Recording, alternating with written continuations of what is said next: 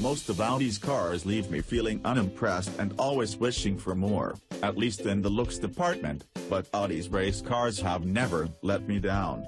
The last gen RS5 DTM was beautiful, powerful, and full of aggressiveness that says I want to eat your face. But racing regulations have changed since that last RS5 DTM rolled onto the track for the first time, so there was no telling how the next gen model would look. Then, the doors to the Geneva Auto Show opened to the public in what could be seen sitting alongside the road-going RS5. You guessed it, the next-gen RS5 DTM. New regulations require these cars be harder to drive, in hopes that it will put more emphasis on the skill of the man, or woman, behind the wheel.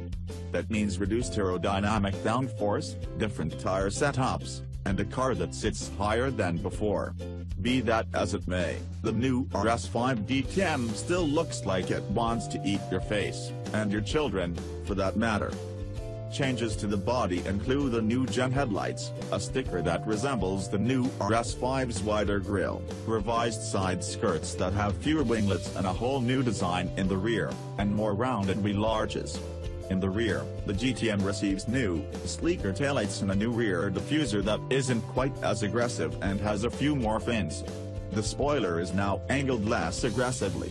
Overall, it's an attractive-looking race car and certainly looks like it's ready to tackle the competition. The DTM will ride a little high and makes use of softer tires supplied by Hankook, and are actually designed to offer quicker lap times from the start, but start degrading after just a few laps. But there's a little more to talk about, so click continue reading to learn more.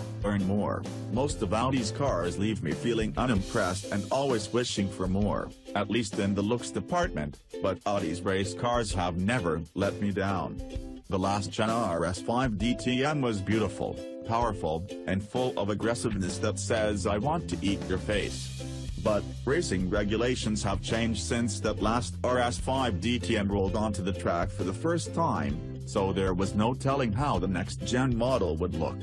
Then, the doors to the Geneva Auto Show opened to the public in what could be seen sitting alongside the road-going RS5.